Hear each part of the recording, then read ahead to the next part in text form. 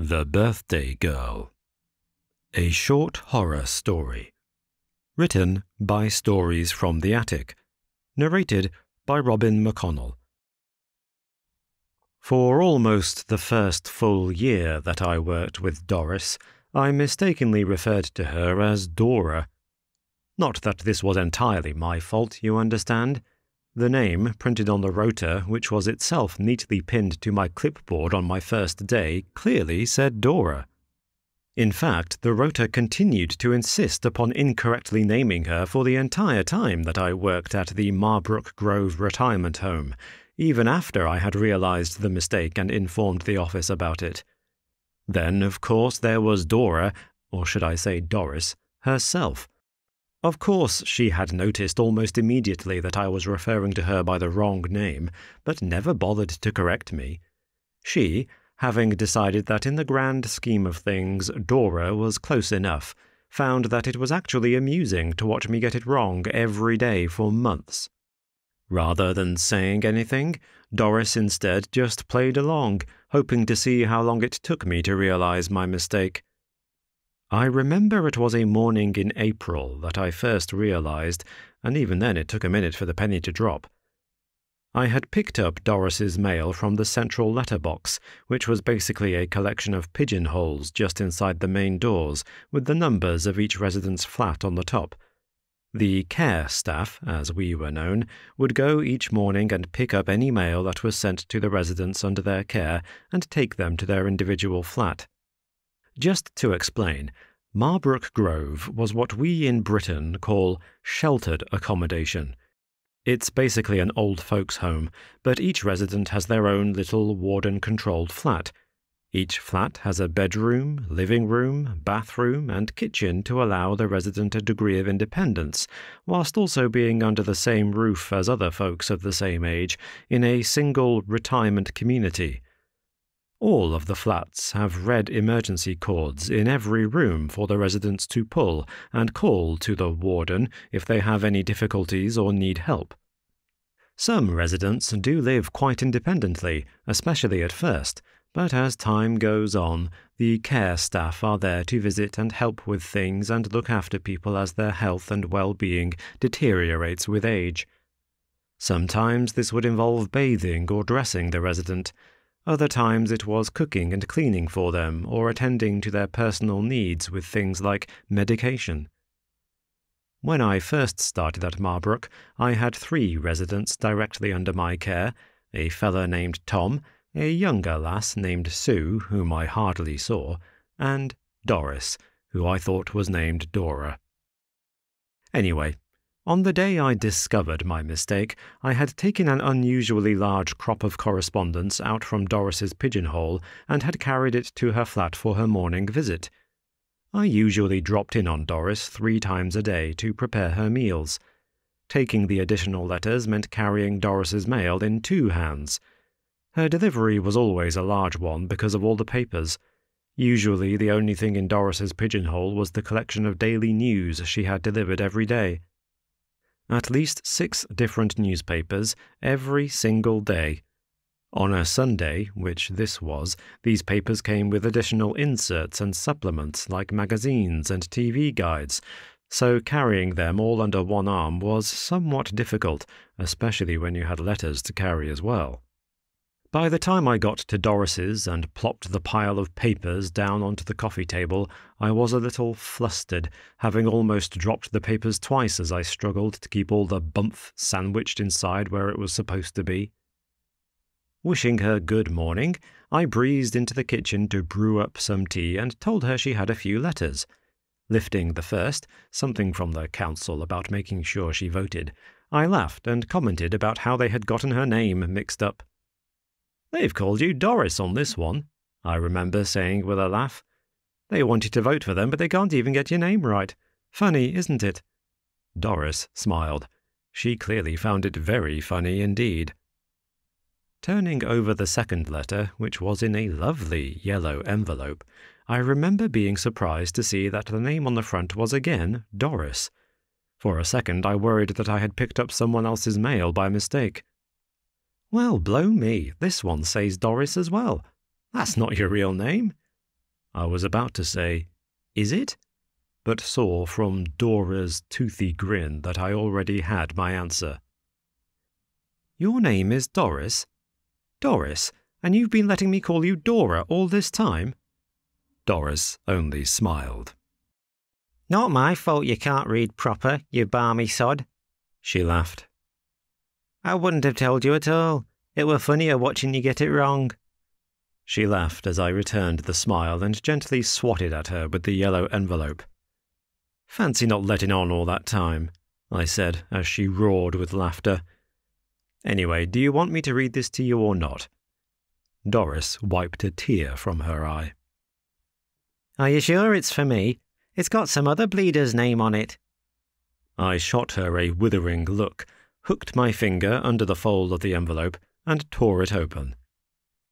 As soon as the card came out, there was a sudden and abrupt change in Doris, as if a guillotine blade had fallen across the room, separating the light-hearted laughter that had been there just a few moments before from a deadly serious present. "It's a birthday card. You never said it was—" The card did read Happy Birthday on the front, though the inside was completely blank. "It's not. It can't be. I mean, I've checked it and checked. What's the date? The date today. The date." She spat the words at me like daggers, jabbing and plunging their sharp points at me in her pressing haste for an answer. The 12th, I think. Why?" I replied, checking the date at the top of one of the newspapers. Doris clutched at her chest in relief, in a motion that for a second made me worry she might be having a heart attack. "It's early then. The card's early. Honestly, for a second there I thought I'd gotten it wrong." "So it's not your birthday then? Not yet, anyway." Doris looked away, turning her entire tiny body to look out of the net-curtained window, and answered simply, "No." Then she turned and out of nowhere told me to go. "Listen, I can manage today. You've put the kettle on and I'm not hungry this morning. Come back at lunchtime. I don't need you here hovering about the place like a lost wasp." She raised both hands, fragile, with paper-thin skin and a protruding network of deep blue veins raised across the back, to shoo me out of the door. "And another thing. Today's Monday. I don't want anyone coming in here on Wednesday, okay?" I looked at her, confused. Her sudden shifts in mood were concerning, but not as worrying as her suggestion that nobody come to see her. "I'm not sure about that, Doris. I've got rounds on Wednesday and I'm down to see you 3 times that day, so I'll be here." "Are you Mutton Jeff?" "Sorry?" "Deaf, cloth ears. Are you deaf?" Doris asked aggressively. "I've told you once and I'll not tell you again. I don't want anyone at all, in this flat on Wednesday. Do you understand me?" She tutted and adjusted the blanket she had draped over her knees. "This is supposed to be independent living. Fair enough. For one day in the year, Wednesday, I want my bit of my own independence, all right? So nobody comes in. Just leave me be." I sighed and shrugged, knowing that this request was likely not going to go down well with management. "Thing is, we need to give you your meals and—" "What? You can't just make me a batty the day before and put it in the fridge? Leave me some crackers or some crisps or something." Now I was beginning to become frustrated. Doris had never bristled up like this before, and, whilst her acting out of character was a little concerning and certainly something I would note on my end-of-shift report, her tone was also beginning to annoy me. Usually, Doris and I got on well. I often stayed for longer than scheduled in her flat, and over the course of almost 12 months, we had become very close. She had a wicked sense of humour, and we usually laughed a lot, more than with any of my other residents. In fact, it wouldn't be wrong to say that Doris was easily my favourite resident that I ever worked with. Now, though, she was being obstinate, belligerent, and not a little rude. I busied myself by carrying some of the dishes from the previous night's dinner into the kitchen adjoining where we were and placed them in the sink. "So just sandwiches the whole day, then?" You're going to survive on that from morning till night, are you? I asked, with what I'll admit was a somewhat patronizing tone. Yes, I bloody well will. I won't starve. And what kind of carer would I be if I left you with just that all day? They'll be ringing social services to report me at this rate. I smiled, trying to laugh off her suggestion and make something of a joke out of it, but the old woman was like a dog with a bone. She'd set her stubborn old mind to this, and now she was going to stick with it. Don't be so marred, she replied sternly. Wouldn't be the first time I've just had a butty for my tea. I'll be right. You make the sandwiches, bring 'em with you tomorrow, and that'll do me till Thursday. Nobody's going to be doing any complaining, any road. I've no family to do any complaining, not no more.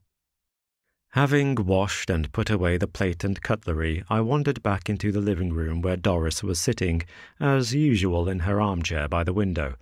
Strolling over to her, I squatted at the coffee table she kept by her elbow, intending to retrieve her teacup and give it a rinse before I refreshed her tea. As I bent down, I tried, perhaps a little too flippantly, to overrule her and bring the ridiculous conversation to an end. Listen, I'm not leaving you with just sandwiches for a whole day, so you can forget it and I'll see you on Wednesday just the same as... Suddenly, Doris lashed out, swiping at the teacup I'd come to collect with the back of her hand, sending cold tea spraying all over my uniform as the cup itself was sent hurtling across the room, where it smashed against the far wall. Listen to me, you daft cow. I've told you once and I'll not tell you again. You're not coming here on Wednesday, right? Not you, not the warden, not the Pope. Nobody. You understand? Nobody. This is my house and I say who comes in it. Straightening up and breathing deeply to control my emotions, I steadied myself and slowly but deliberately wiped the tea from my face and the front of my overalls. You want to be glad that wasn't hot, or else... Or else? Doris spat in response. Or else what? Turning away, she waved me off with a flick of the wrist. Get out my sight. I don't want to see you. Well, I've still got... I began to protest. Get out! Get out! Get out! She screeched, and, backing slowly toward the door, I left her there still fuming. As I left, I closed the door quietly behind me. As anyone who has worked in care will tell you, irrational and sometimes violent outbursts are par for the course when working with the elderly, particularly when working with those for whom dementia, senility, or some other form of diminished mental capacity is an issue. For Doris, as far as I knew, it wasn't an issue, and yet, over the course of a 10-minute conversation, my favourite service user had suddenly turned into a raving lunatic who didn't want me in her flat. I decided to see my other residents and then report the incident to the warden, a woman named Claire, with whom I had established quite a friendly working relationship. My intention wasn't to tell on Doris, but just to make the warden aware of what had happened and to record it, in case the incident was the first symptom of a problem and Doris would require some additional attention in the coming days, whether she wanted it or not. At the end of my shift, I went to the warden's office to find that Claire wasn't there. Instead, another, younger woman named Bex informed me that she was taking over the call duty as Claire was out, and that if I had something to record, I should put a record in the shift notes for the other carers and put it in the folder. Usually, though, there was another member of staff signed up to deliver Doris's tea. I would swap with them and take it down myself so I could spend a bit more time with her and so she had someone familiar coming in throughout the day. On that night, though, I decided against it. As Bex seemed far more interested in watching Love Island on her phone than she did in hearing about Doris's outburst, and since someone else had been rostered to sort Doris's evening meal that day, I decided to make the note in the log as suggested and speak to Claire about it personally the following day. Once I'd written up what had happened, I packed up my stuff and went home. No sooner had I gotten on the bus and taken my seat than my mobile rang. It was Priyanka, one of the other carers at the home. For a second I panicked. Priyanka would never usually call me during a shift, and I knew from my brief glance at the roster that she was scheduled to give Doris her meal that night. When I answered the phone, however, It wasn't Priyanka, but Doris on the other end of the line. She explained that she felt terrible about earlier, and that when I hadn't turned up to do her tea that night, she had asked Priyanka if she could borrow her phone to ring me. Listen, love, I'm sorry about before. I get a bit wound up about birthdays, that's all. If you come see me tomorrow morning, I'll explain. I don't want you to go home with a cob on, all mad at me. She paused, and then with her voice lowered to an almost whisper, added, You're my favourite here, you know that. Hey! I could hear Priyanka braying in mock outrage. Oh, shush you. It's true. You're more like a daughter to me, and I feel terrible shouting at you. You know how it is. You always hurt the ones you love. I don't know if it was tiredness or something else, but I'll happily admit that those final words made me tear up a little. I'm sorry. Just come and see me tomorrow, will you? I cleared my throat and said that I would, just as another voice broke in on the line. It was Priyanka, putting an end to the call before things got a bit too emotional. Right, you two, that's enough of the lovin'. She'll be here tomorrow, you can talk to her then. Whether I was meant to be the she or the her was not quite clear. I'm on pay-as-you-go, this is costing me a fortune. And with that, she hung up. The following day, I went at the usual time to Doris's flat. I let myself in and was walking into the living room when I realized that she wasn't in her usual position in the armchair by the window. In the entire time I had been working with Doris, I had never arrived before she had made it to her chair, and could count on one hand the number of times I'd seen her leave it. For a moment I was worried, until I heard her call to me from the bedroom. When I entered, I found her sitting in the straight-backed wooden chair. Before her, on the bed that separated us, were dozens of photographs, neatly laid out in rows. There looked to be around 100 of them. The ones closer to me, on my side of the bed, were black and white or sepia-toned, whilst the ones closer to her were in colour. Every single one was a person, a portrait or a candid image, but always of a single individual. There were no family shots, no snaps of scenery or of group outings. Most were only headshots. Scores of faces looked up from the bed at the beige expanse of the plastered ceiling, and now up at me. On my side of the bed there was a second wooden chair which had been set up directly opposite to where Doris was now sitting, with the bed between them. Why she had arranged them this way, as if she was having dinner across the surface of the bed with an invisible stranger seated opposite, I could not imagine. I decided not to mention the previous day's outburst and to just carry on as if nothing had happened. It was water under the bridge anyhow. You sorting these into albums? Or just going through some old things?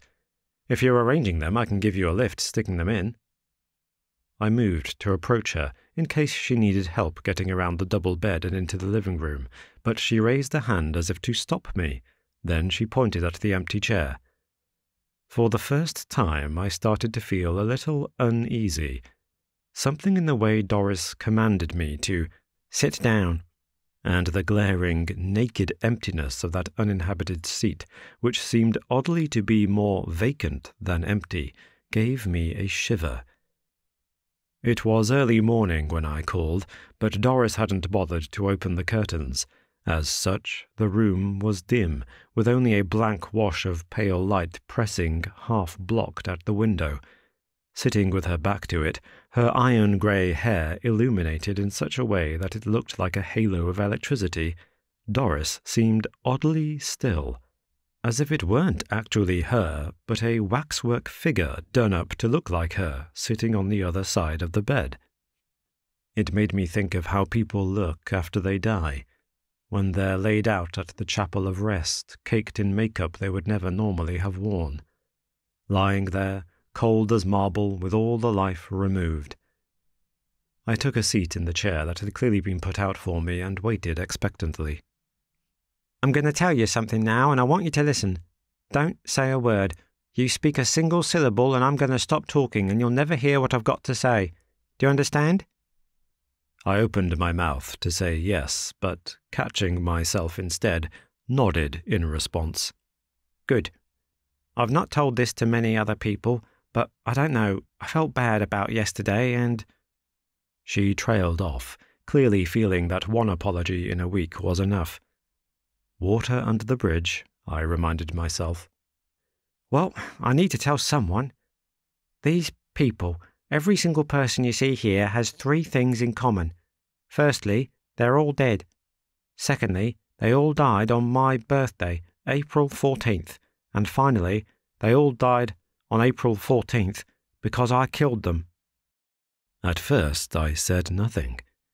I had seen residents lose their marbles before, but usually the marbles disappeared slowly from the bag, one by one. They didn't get poured out and arranged onto the bed as part of some murderous delusion. I opened my mouth to ask a question, but thought better of it and decided to listen instead. I don't mean I killed them, like with a knife or a lead pipe in the drawing room, but I did kill them because they're the ones I thought about. She paused and, raising one thin finger, pointed to the first photograph, a black and white image of a plump-looking woman with a very ancient-looking haircut. That's my Auntie Vi. She was an horrible woman.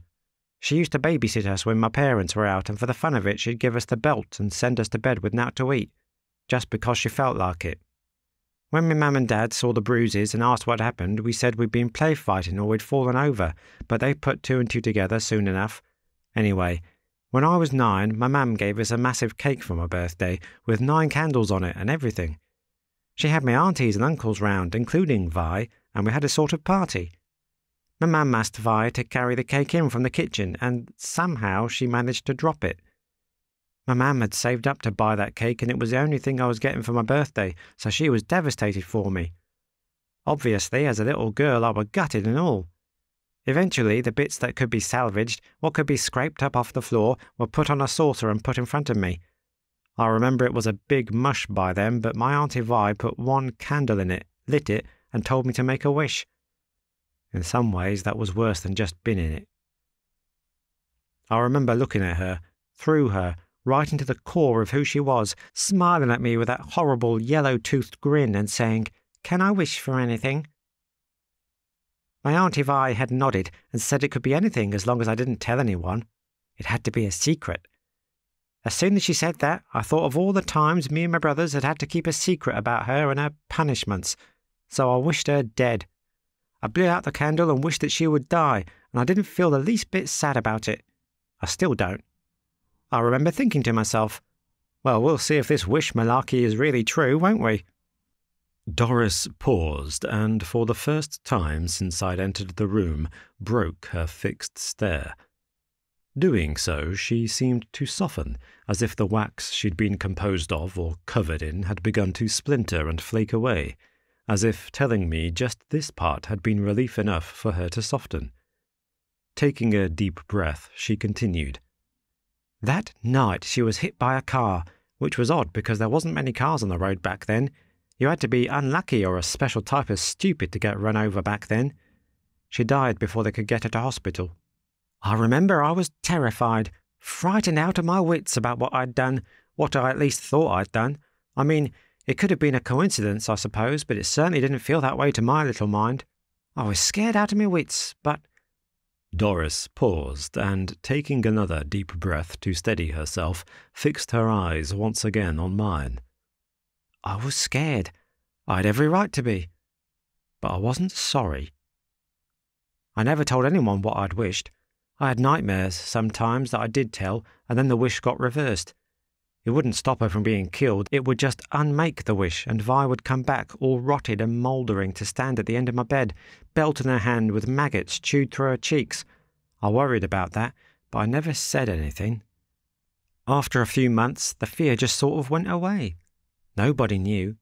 I wasn't going to get caught or arrested or anything, so I just kept it to myself as a little secret. After a while, I stopped thinking about it as a bad deed altogether. In fact, I started to get excited about the next birthday.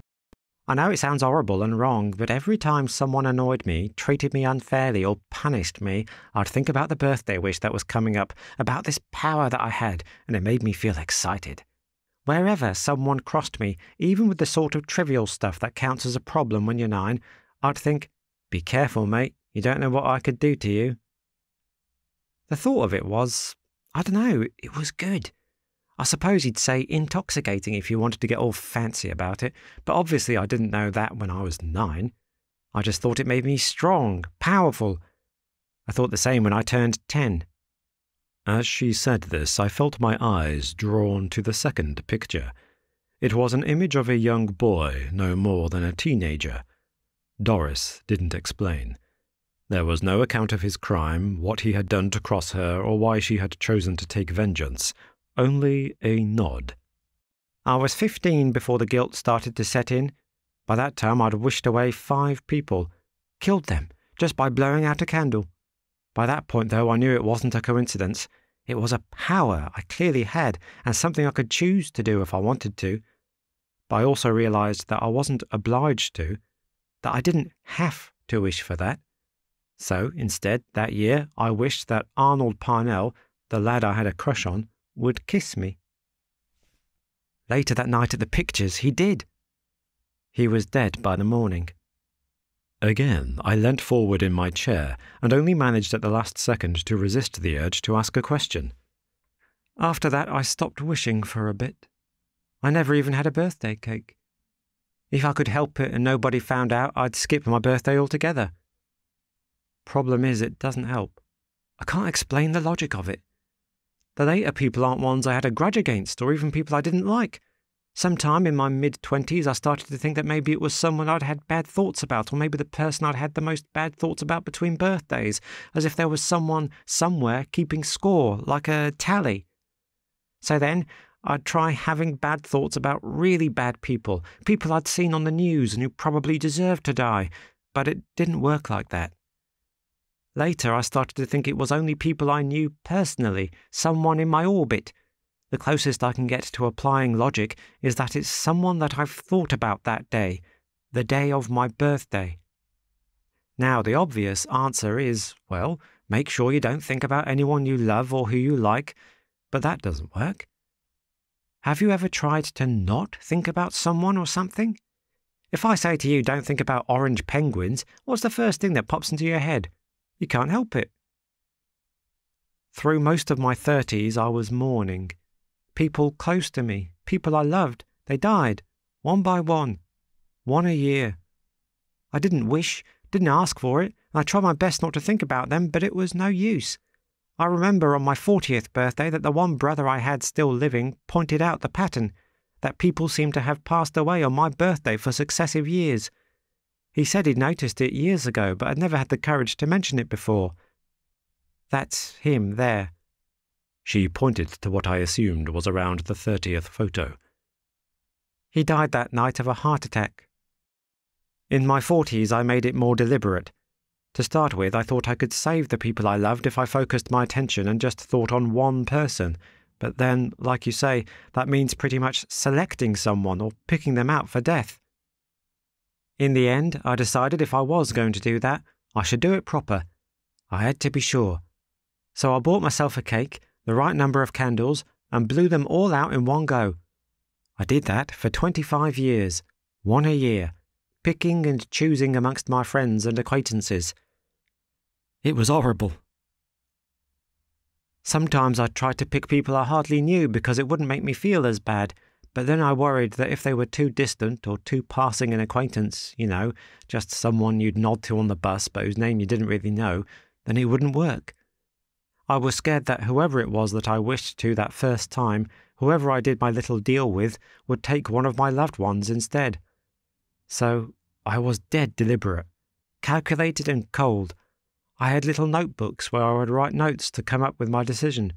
Who was likely to live longest? Who had the least friends or family who would be hurt by their loss? One year I really regret, I purposely went out with the intention of making a friend.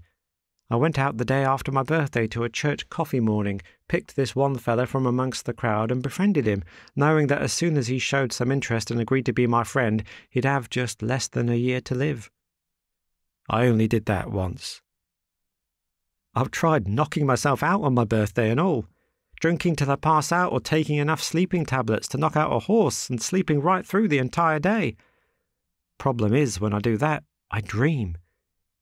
Then I've got no control. But last year, for the first time in 70-odd years, nobody got hurt. So I'm at least going to try.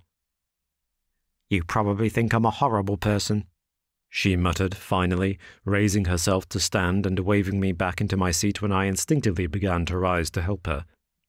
You either don't believe me, or you do and you think I'm horrible. I'll tell you, though, I used to say to myself that I'd never killed anyone who wasn't going to die eventually anyway. You never really save a life, you just prolong it and put off death. I chose the time, but I suppose nobody makes it out alive anyway, so where's the harm? You can hate me or judge me or whatever, but I've already been punished more than enough. I've lived with guilt for longer than I'd care to remember. You're probably wondering why I'm telling you all this, either way. Probably think I'm going balmy or that I've got dementia or something. Well, I haven't. I'm telling you for 3 reasons. Doris liked to break things into 3s. First, because I had to tell someone. I just had to. It's been 70-odd years and telling you feels like I'm having the weight lifted for the first time. Second, and this is the horrible one, because I can't guarantee it won't be you, unless I wish on someone else. I might not. I've got a cake and a candle ready in case. Most likely I'll knock myself out and hope for the best, but I thought it was worth giving you fair warning in case you want to say any goodbyes on the off chance. She was half shuffling, half stumbling around the bed now, and had come to stand almost beside me. And in the end, more than anything, I just wanted you to know why I want to be left on my own tomorrow. Don't want to see or think about anyone. I think that's probably safest. Can you do that for me? Please? Without saying a word, I reached into my bag and produced the 3 Tupperware boxes I had prepared for her. Breakfast, dinner, and tea, I said. Nobody's coming in on Wednesday. I've had a word with the warden, and she's fine with it as long as you promise to pull the cord if you need anything. Doris shuffled around to my side of the bed and, wrapping her hands around my entire head, pulled it close to her chest. I love you, you know. I mean that. I never had kids because, well, I couldn't risk it, could I? But you, darling, you're... I nodded that I understood. Then I watched as she shuffled into the living room. I followed her through, put the kettle on, and we continued the rest of the day as normal, as if the strange conversation had never even happened. That night I called both of my siblings and my parents just to let them know that I loved them. I tried to tell myself that I wasn't convinced by Doris's story, but I decided to call them anyway, just in case. The following morning I did my rounds with a different resident and never mentioned Doris once. When I came on shift the next day, it was as if a bomb had gone off. People were running around, frantically rushing from one place to the next, nobody stopping for a moment to clarify what was going on. Eventually, I managed to grab Priyanka by the arm and get some clarity. It's all gone off overnight, she said, shaking her head. Mr. Warboys in number 22 died in the night, so the people from the hospital and his family have been here all morning, and to add to that, your mate in number 19 has gone walkabout. Just vanished like a bloody magician into a puff of smoke. God knows where she's gone or how she got out. Turning from her, I hurried toward Doris's flat. When I got there, the warden was standing outside and the door was wide open. Walking past her without saying a word, I looked first in the living room, then in the bedroom. The photographs were still there, though now, in the final place, there was a photograph of John Warboys. It was a portrait we'd had done the previous summer, and which had been taken down from the residence wall, frame and all, and placed on the bed. That was 12 years ago. The home never did locate Doris. The police were called and she was reported missing, but they had no joy. I told them the story she had told me, and whilst they tried to be polite, they couldn't help looking at me as if I should probably be under supervision myself. I never found out who sent the blank birthday card. I don't know if Doris knew who had sent it, or if she received a similar card every year. What I do know is this. In mid-April of last year, I received a letter from a solicitor telling me that I had been named as the beneficiary in a will, and that I should come to his offices to discuss the last will and testament of Miss Doris Langdon. As the sole beneficiary, I don't mind saying that I came into quite a considerable sum of money. Within the will, which the solicitor read aloud in clipped, dulcet tones, was a short note saying that I could claim the entire amount on my next birthday. "Consider this," the solicitor read. "A birthday gift from, well, she's written Dora, but the whole thing is signed Doris, so I think she must have been a little confused toward the end," he added, never spotting our private joke. When I said I had been unaware that Doris had such wealth behind her, the solicitor smiled. He explained that Doris had only herself come into the money a year ago. Apparently, she had spent the last decade down south married to a man named Clive, who was extremely well off, and who had made her the sole beneficiary of his own will. "It's strange, but Clive passed away almost a year to the day before she did. Come to think, it might actually have been the exact same day." When I asked if he knew anything of the circumstances surrounding Doris's death, he gave me a peculiar look, but finally explained that, "It's all rather odd, really. She was found in her home, lying on top of a perfectly made bed, surrounded by photographs. They found her on the 15th or 16th, but it's likely that she actually passed away on what would have been her 100th birthday. Strange to say, but when they found her, she was holding a tiny little cupcake on her chest, with one single, slightly melted candle sticking out of the top. It's an odd idea, but maybe a century was enough, and that going out that way was her birthday wish," he added dryly. "Maybe you're right," I replied quietly. "Maybe." This has been The Birthday Girl, a short horror story. Written by Stories from the Attic. Narrated by Robin McConnell. Copyright 2023 by Michael Vandervoort. Production copyright by Michael Vandervoort.